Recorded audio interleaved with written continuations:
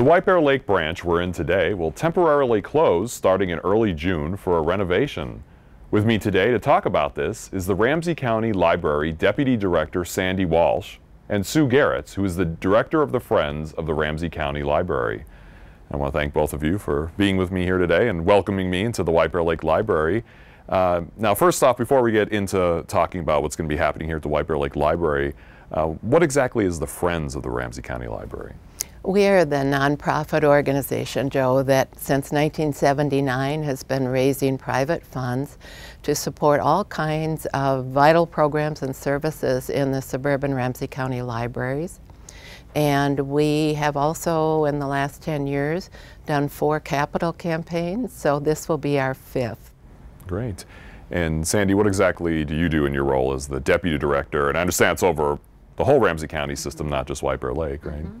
I have a sort of varied portfolio. I do planning and facilities and website stuff and statistics and policies and procedures and miscellaneous lots of things. So great. And as I mentioned, really we're here today in the White Bear Lake branch, and branch has been around for a long time. Can you tell me a little bit about this and why there's a need for doing a project here? Well, there's been a library on this site for 100 years. It's the 100th birthday of the library this year, which is really an exciting thing that we're able to break ground on a new building in the 100th year. But this building itself was built in the early 70s, and it, aside from minor facelifts, it really hasn't had a remodel since then. So with technology and library services having changed so much in that time, it's really overdue. And it seems like this has been a long time coming. I know over the years that you've had, meetings with the community to get their input to see what they would like, and it seems to be a very popular library. So I know people still want one in their community. Can you kind of tell me what kind of things can we expect from the project here? Well, one of the things we'll be doing is, although it's a really constricted site, we're able to really tear off the front of the building and rebuild it as a large rectangle. So we'll be adding almost 4,000 square feet, which will give us a little extra elbow room. The children's area will be larger and improved. We'll have pre-literacy areas for the little tiny kids. We have a better teen area, separate teen area, group study areas, much more efficient staff workspaces, and then some of the things like the restrooms in the current building aren't ADA accessible. That will all be updated, fire suppression systems, that kind of thing. It really needs to be brought into the 21st century. Now, Sue, what is the role then of the Friends of the Ramsey County Libraries? How do you guys factor in with this whole project here? Well, the county will fund the basic building and construction and furnishings. That it will make a nice building, but we're responsible for adding the amenities that will make it really special for people and very welcoming, warm environment. So the kinds of things that we'll be raising money for are things like a fireplace, interactive literacy building, equipment for preschool kids. We are going to be taking on an outdoor patio so that when the weather allows, people can get some fresh air while they're reading. The county does not have a budget for art, and art is an important component of culture and of libraries. So we will be seeking local artists and trying to raise the money to pay for the work. So those are the kinds of things that we'll be doing. As the plans get further along, there will be things that we expect the county will find that they want to have, but there's not enough money for.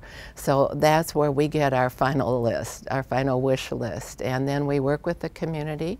We are organizing a capital campaign committee right now for this library and seeking volunteers who are willing to help with fundraising events or just talking with people or communications. So if anybody is interested in that, I would hope they would contact me. And I believe our friend's phone number will be on the screen. Definitely.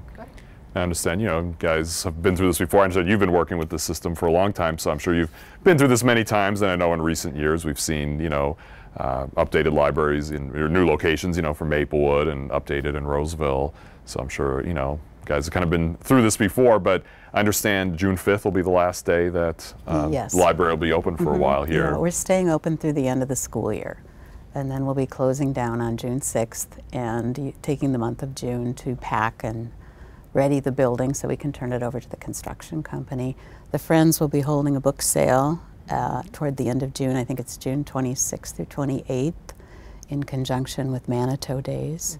It also will include library furnishings, and so not just books for this sale.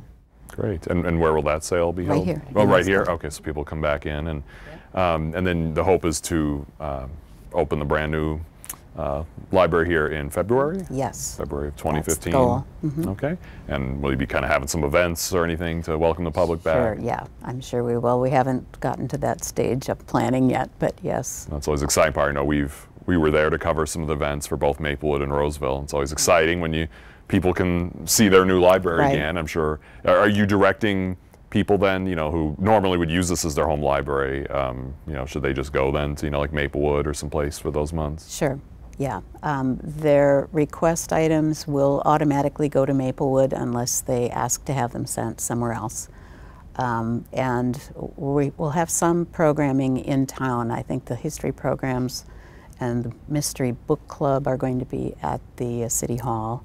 And story times will be at, I think it's Pioneer Manor. It's like 4 blocks away from here. It's a city-owned senior facility, and they have a community room that's really nice. So people still will be able to do some things in the area, and Right. you know how time goes so fast. Before we know it, it'll be February again. Yes, yes, and all the interim services and updates on the project are on the library's website. So if people are interested, they should take a look. Yeah, I know. So there you can see all the details, how much it's going to cost, you know, the different renderings, and we'll show some of those on the screen as well.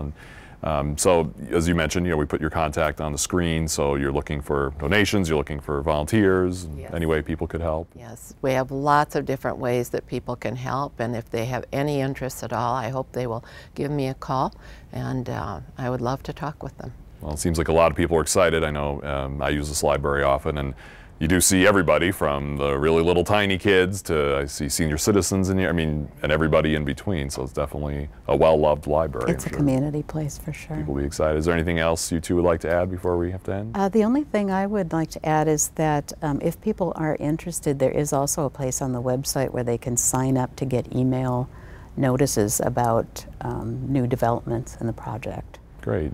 Yeah, and I might add, I'm signed up for those, and you get about this, and also the library newsletter. You can Right. see all the different activities throughout the county, so it's a great way to be in the know, I guess, what's going on here. Well, I want to wish you both the best of luck with this project, Thank and you. we'll hopefully be back here in February to show everybody what it looks like. Absolutely. We're excited about it. Yes. Yeah, thanks. Thanks a lot. And it's time for a short break. We'll be right back with more of our special library edition of Northeast Journal in just a minute.